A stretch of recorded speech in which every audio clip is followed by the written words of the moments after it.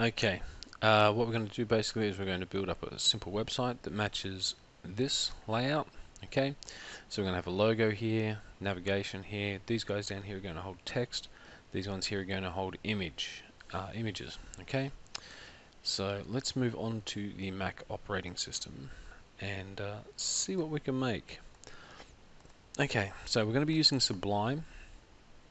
So down here I'm going to click on that, open it up. Okay, so that's ready to rock and rumble. Now on the desktop I'm going to create a new folder, so that's right click new folder. It's going to be my website. I'm going to go into my website by double clicking it, right click new folder, CSS page, right click new folder, going to have a pages folder, right click new folder, and I'm going to have images in here. Apparently I can't spell the word images. That's alright. Let's just drop him into the trash. Right click new folder, images. Cool. Now I do have some images which I've got from the internet from here. So what I'm going to do is I'm just going to drag these guys and put them inside the images folder here. So if I click here, I've got all my images inside this folder. Okay, so now let's close off that spare one. Minimize this. Let's get this guy out of the way. So let's start with Sublime. So what we're going to do is we're going to create the doc type first. So doc type HTML. HTML. Tab it out. We do the head section first, or the body section, and then we close off our HTML. Now notice how this doesn't actually have anything going for it at the moment. Oh, that's right, N doesn't work. So when I say it doesn't have anything going for it, I'm saying it doesn't have color coding for it. That's because I haven't saved yet. So title, we'll just go to be robots / title. Okay, now from here I'm going to go file, save as. So this thing's going to save inside my website folder, and I'm going to save the type as index.html. So hit save like that. Now notice how here it's got color coding kicking in, and if I bring my folder back into play, you can see my index page is now linked up with everything else. It's in the same folder. So my entire website is inside this website folder. So now let's have a look at this structure. So we get div id equals dpage div page. Cool. Now inside dpage we have div header, div id equals dheader.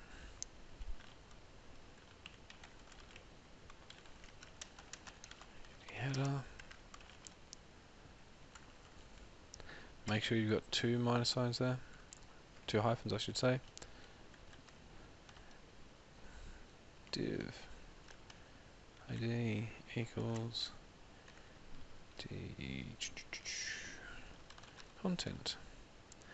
Now my div header contains a logo, div id equals d logo.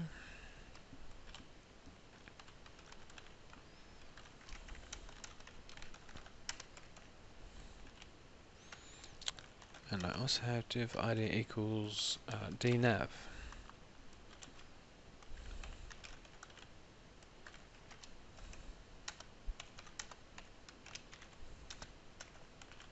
Cool, so that's the top part. Now my d content contains a left and a right, so I've got to put that in, div id equals d left. Remember, the more boxes we have, the more control that we have over everything. So it's not a bad thing to break this down.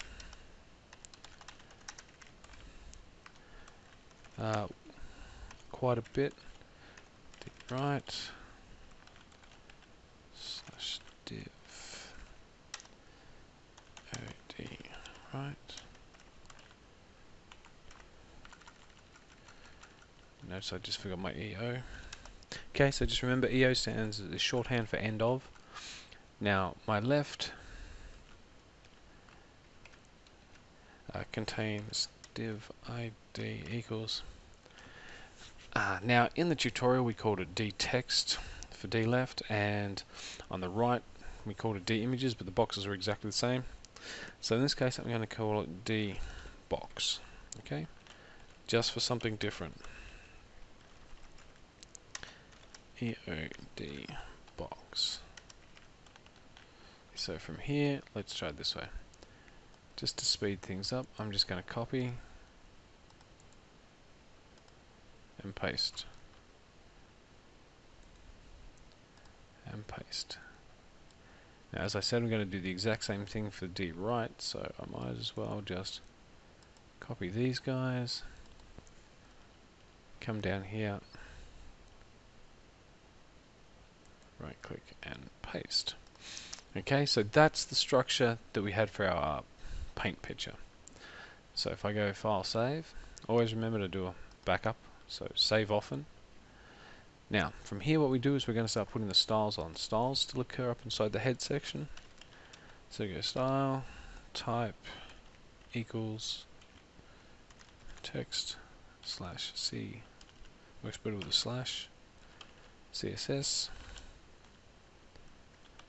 slash style. So the first one I'm starting off with is D page. Okay, so remember we work from the big to the bottom. So we go D page and we go, the width is 1000 pixels. The height is 1200 pixels. The background color is lime. And margin 0 auto. Okay, so from here, that's the first style. Remember, when you do one style, do a file save. Then what we do is we want to test it, so let's just open it up in, so that's it zoomed in. So now I'm going to go back to Sublime, so I'm just going to hide Chrome, like so, back to here. So the first one works. Now the next one is D header. Okay, so put in the width, 1000 pixels.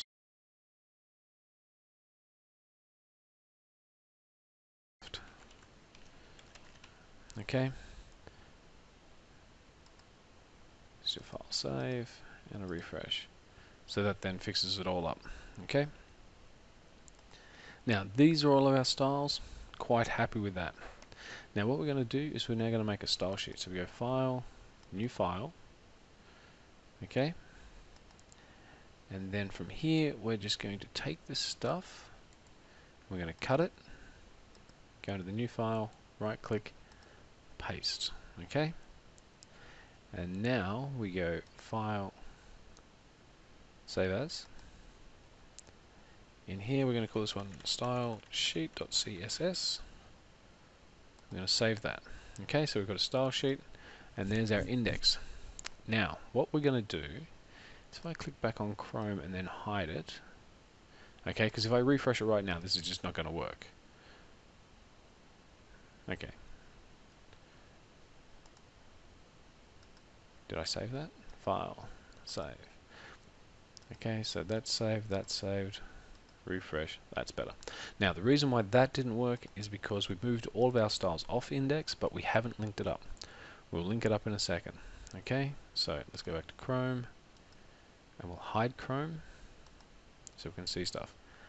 Now here I've got my style sheet next to my index and I want to put it in my CSS. So let's drag this guy into here. Okay, so if you take a look, the CSS contains the style sheet. So now on here, let's go link. And we go href equals, so we need the folder that it's in, style sheet. Works better if you can spell it. Sheet. Still can't do it. SHEET .css. Type equals text CSS. Is it type or rel? I think it's rel. Let me check. No, that's right. I've just got to put in the rel part, which says style sheet. Okay, CSS style sheet CSS. Cool. So now let's go File, Save. Let's go back to Chrome. Let's refresh the page. Now everything's turned back up again. Okay.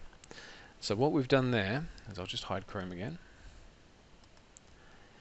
is by typing this in, we've linked up this index page with that style sheet. Remember, that style sheet's inside the CSS here, which is what we wanted. Now, what we can do is we're going to start putting in some of these images. So all of our images we're going to put inside. So we've got a logo to go there, and we've got images to go there.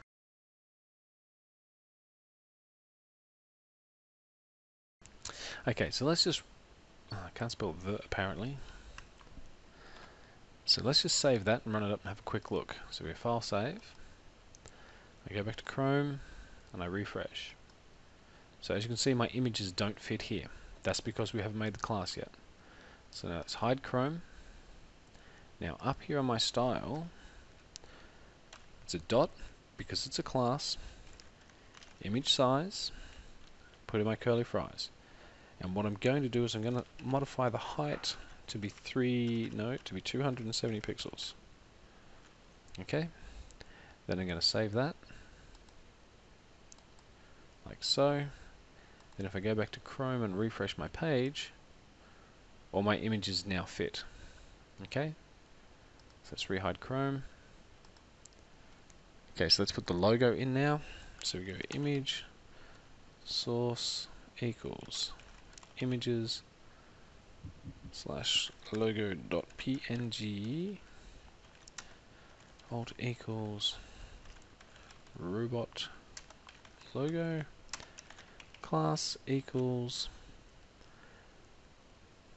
we're going to call this one logo size. I'm going to close that off there. Let's go dot logo size, and we'll change it to width of 300 pixels. So if we File, Save, jump back into Chrome, refresh it, my logo should fit up the top here. So far so good. Now we're going to throw some text in here. So over off on the wiki page, I'm just going to grab a little bit of text, click copy that, hide Chrome. Now this is going to go inside the div up here, so that's right. I've got to right click and paste. We'll just do it for the other ones as well, just so there's some actual content there.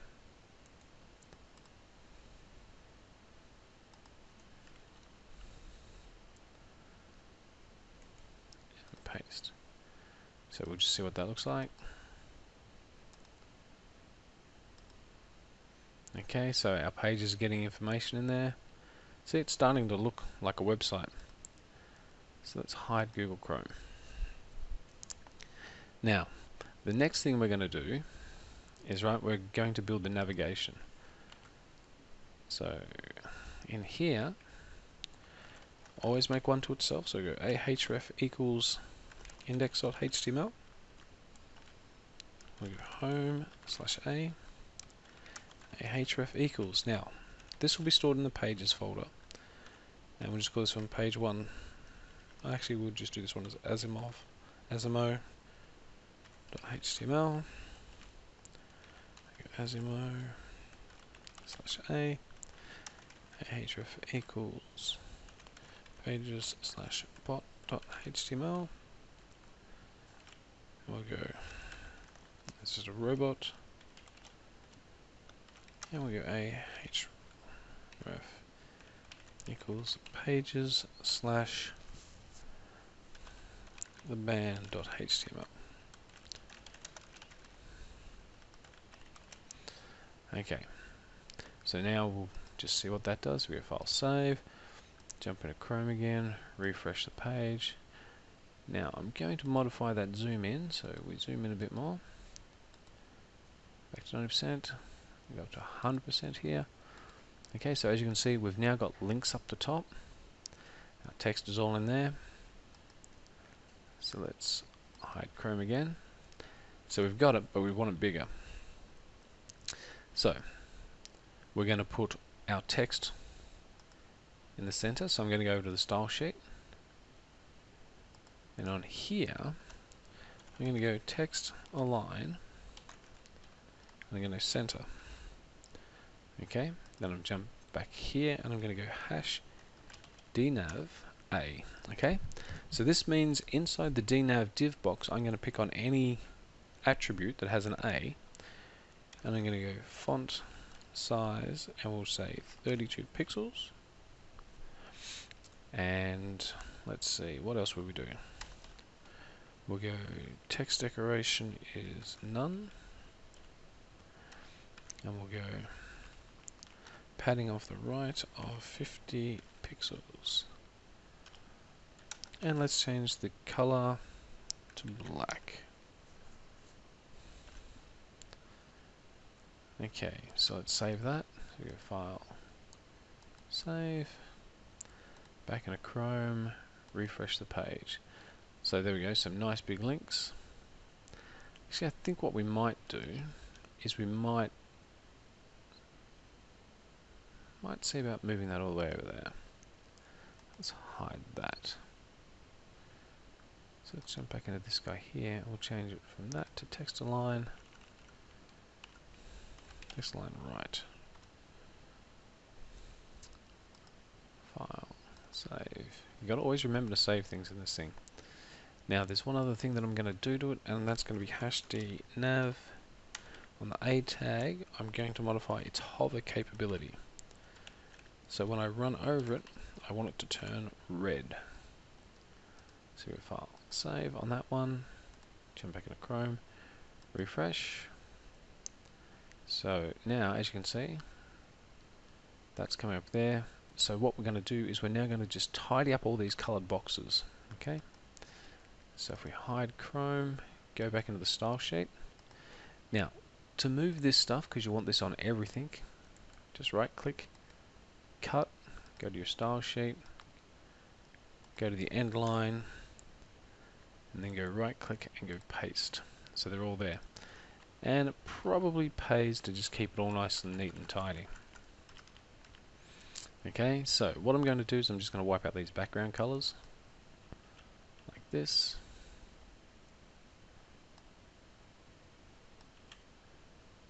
Because what we want is we actually want the white background. I'm not too worried about